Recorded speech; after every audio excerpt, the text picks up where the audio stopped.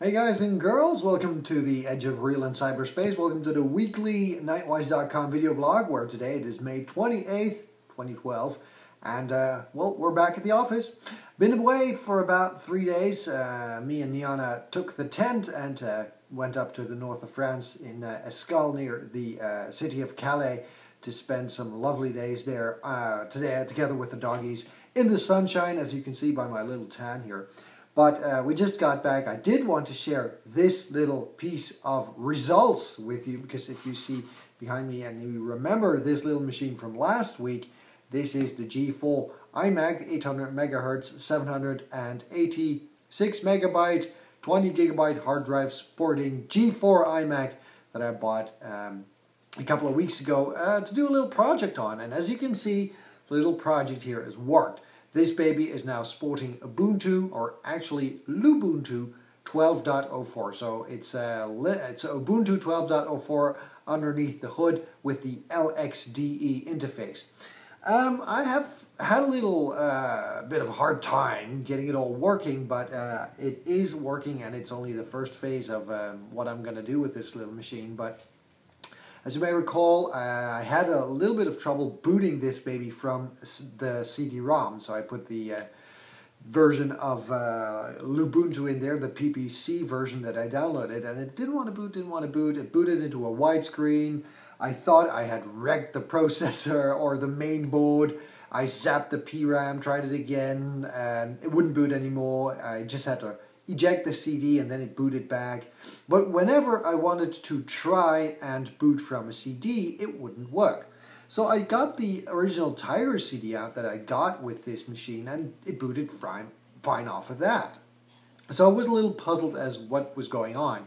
So what I did is I posted some posts on the Ubuntu forums, and I went into the Debian PPC chat room.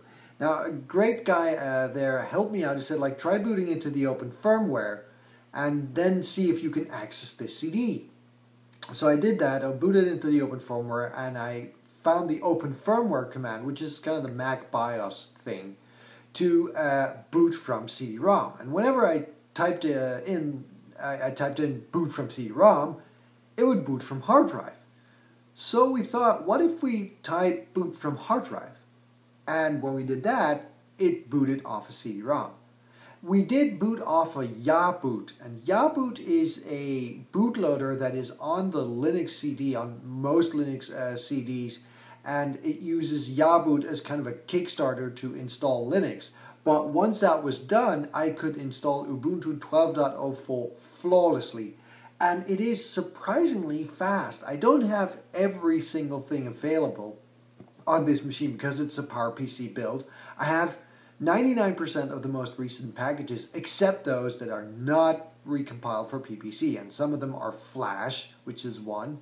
And I found out that Chrome also doesn't have, Chrome and Chromium don't have a PPC port, but this baby does have Firefox 11 on there, so it's a pretty recent thing.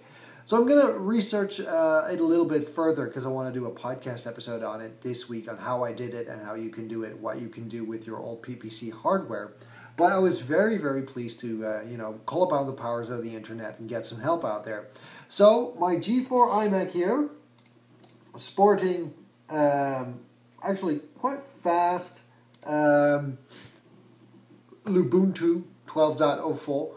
I did some extra install, some command line commands and stuff like that. That really makes it pop. That really helps it. The screen is a little bit too bright on this camera, but it's really nice to use as a command line interface device and stuff. It looks really good.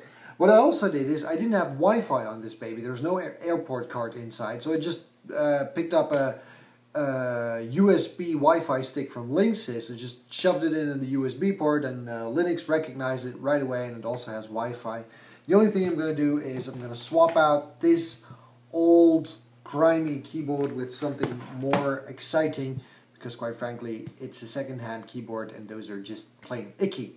So stay tuned for the rest of the week on Knightwise.com, where we'll be doing a podcast next Wednesday on running Linux on your PowerPC Macintosh. See you next week. Bye.